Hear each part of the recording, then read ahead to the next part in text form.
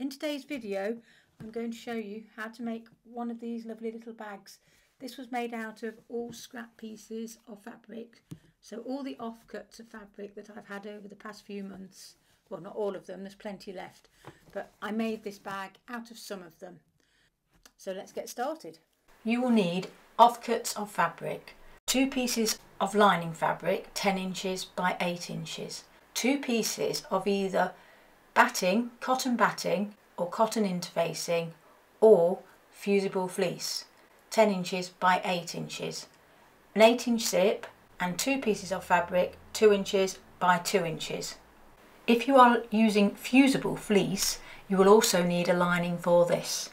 This I'm calling the lining for your patchwork, but if you're using batting or wadding, you won't need this. If you are using fusible fleece, fuse 2 pieces of fusible fleece to your lining for your patchwork, following the manufacturer's instructions.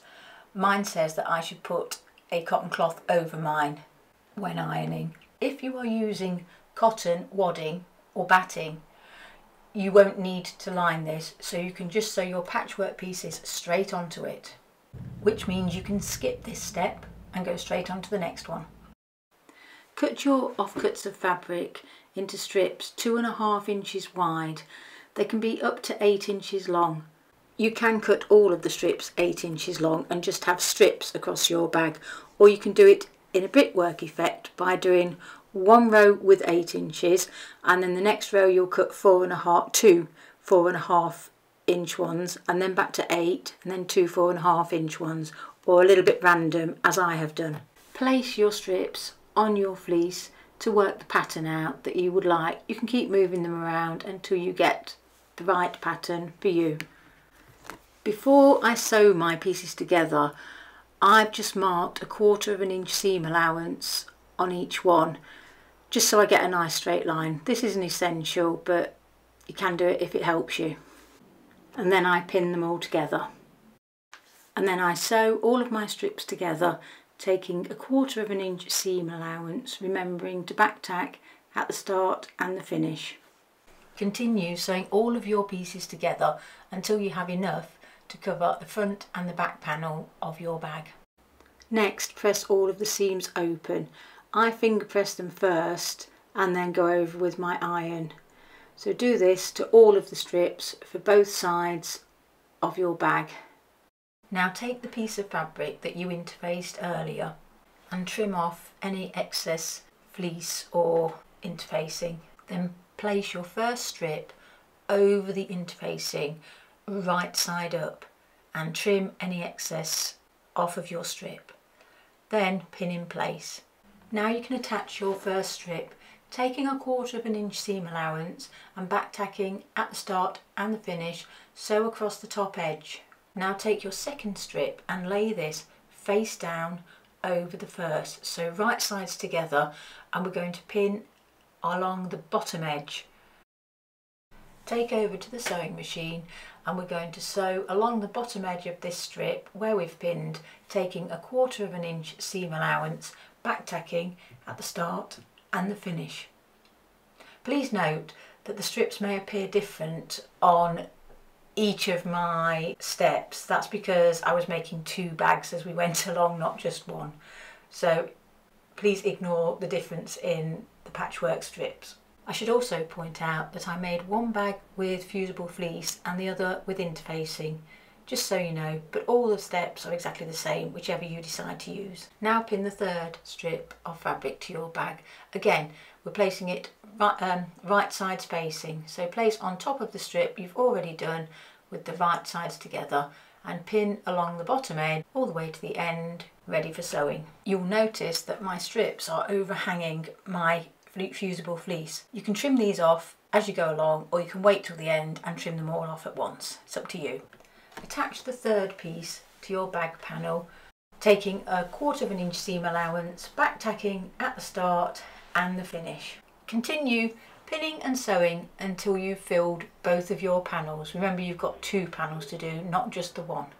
The next step is to make tabs for our zip. These are not essential, but they do make your bag zip area look a lot neater, so I would recommend doing them.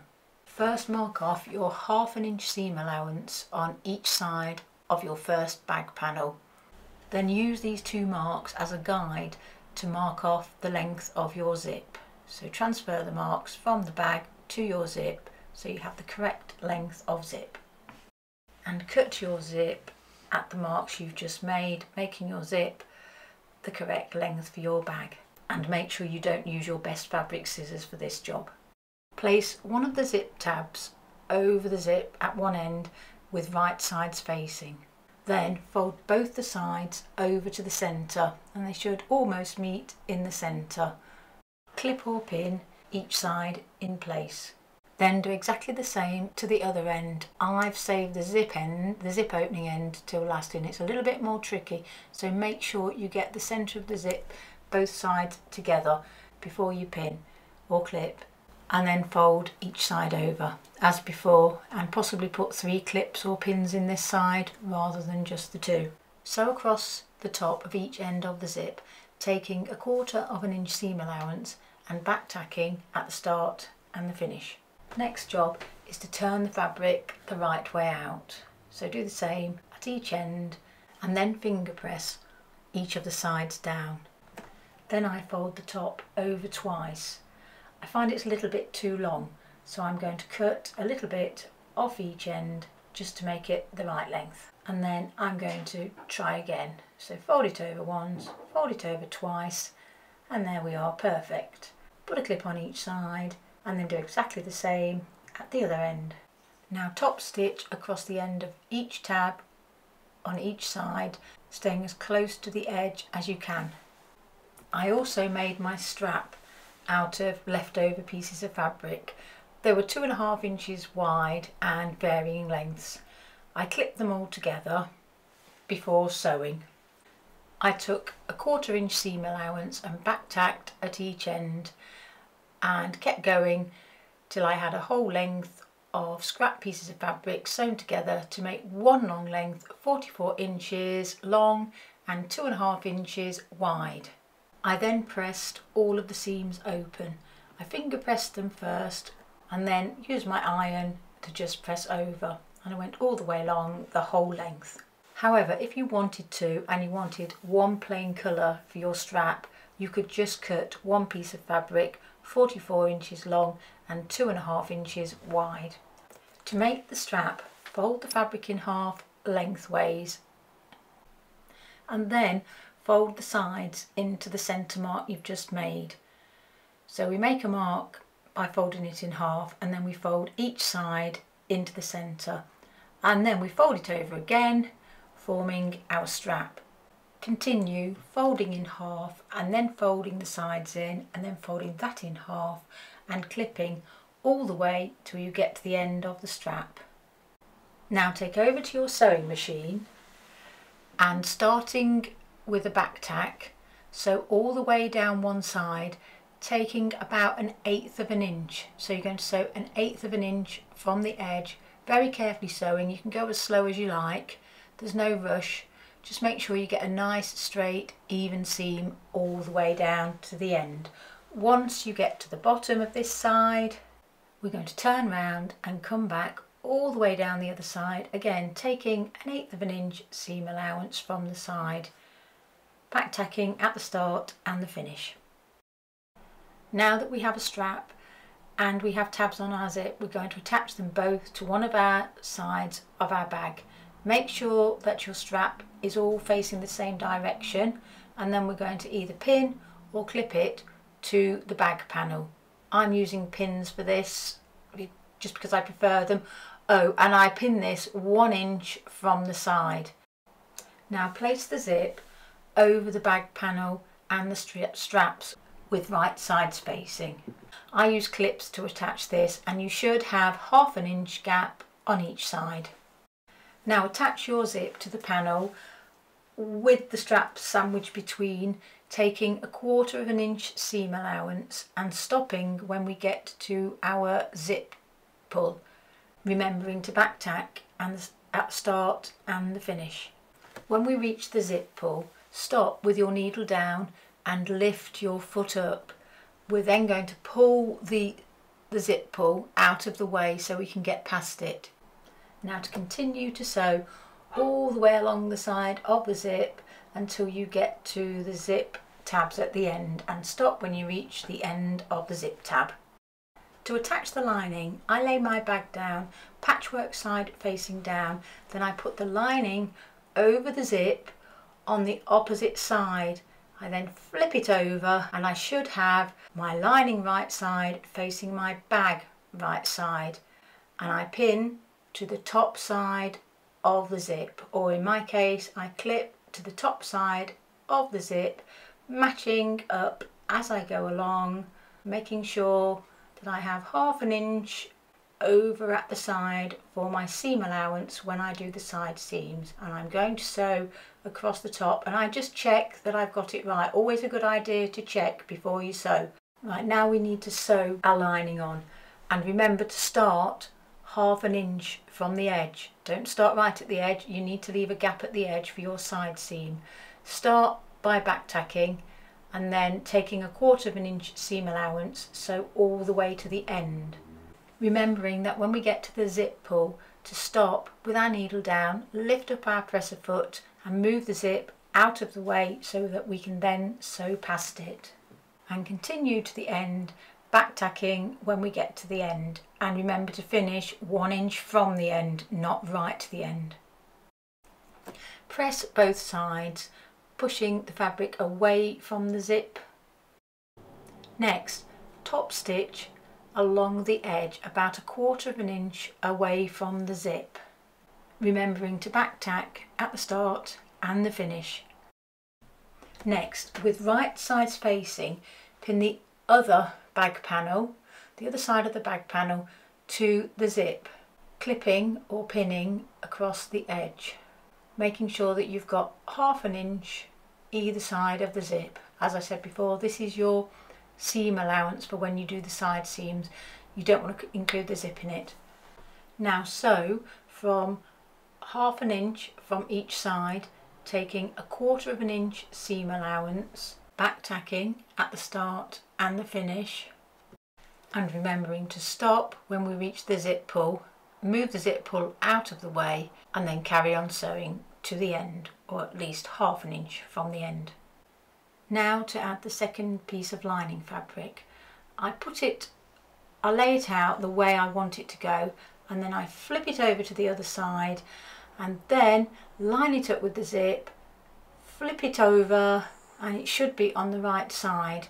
I then use my clips to clip all along the top, and as with the other side, I'm going to turn it over and sew over the stitching I've already done, taking ½ inch seam allowance and starting ½ inch in from the side and stopping ½ inch in at the end, and remembering to move the zip so we can pass the zip as we did before.